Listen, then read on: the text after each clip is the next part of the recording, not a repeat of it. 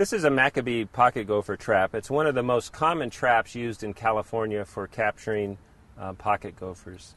The trap itself is set in the pocket gopher tunnel, but the first thing you have to do is set the trap. Now these are a little bit tricky to set, so if you get one, take some time. Hopefully it comes with some instructions. Take some time and learn how to set it. So here's the trap. It consists of, this is called the treadle or the trigger. That's what the gopher is going to push to cause the trap to go off. This trigger goes underneath the trap, not over like a rat or mouse trap, underneath the trap. So get that underneath the trap. Now you have to open the trap. So you have to press these jaws down and be careful because these tines are sharp.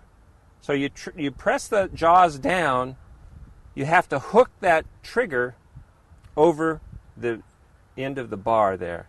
Once you've hooked it there, then that's what's holding the trap open, and then you can set the treadle. One of the things you can do, once your trap is set, you can push this forward with your thumb. Now everything's safe, the trap's not going to go off, and you can put this underground in the tunnel. Once it's set in the tunnel and you have it just where you want it, then you need to pull this back so that it's just a hair trigger.